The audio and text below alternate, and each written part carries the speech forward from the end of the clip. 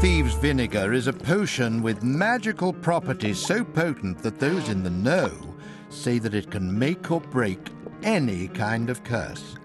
It's a secret recipe from England that dates back to the Black Death, when the four thieves in question created a potion to protect themselves from catching the plague while robbing the houses of plague victims.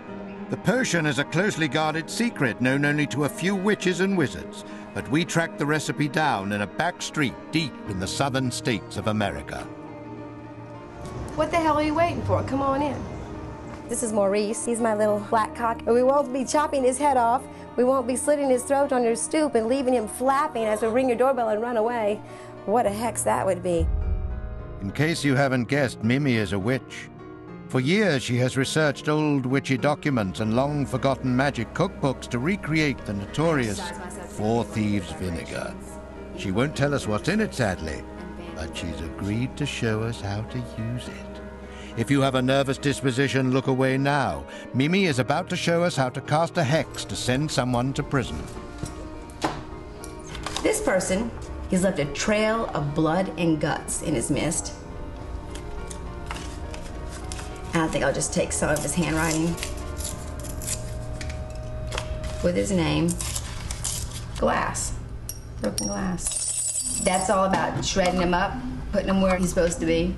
Prison dirt. This is federal prison. It is not easy to get prison dirt. One has to have friends in low places. We'll borrow a little Four Thieves Vinegar.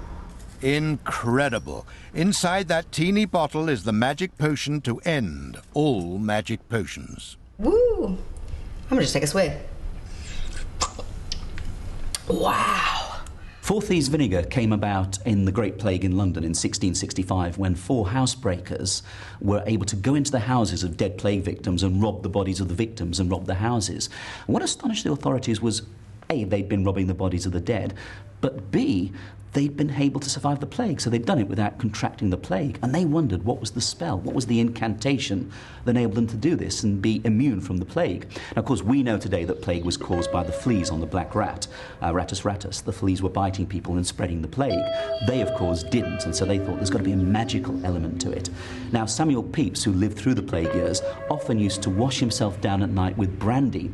And one thing he noticed was that he didn't get flea bites in the night. And, of course, vinegar has the same properties as brandy. The fleas probably found the vinegar repulsive, and it was simply that device that prevented them from catching bubonic plague.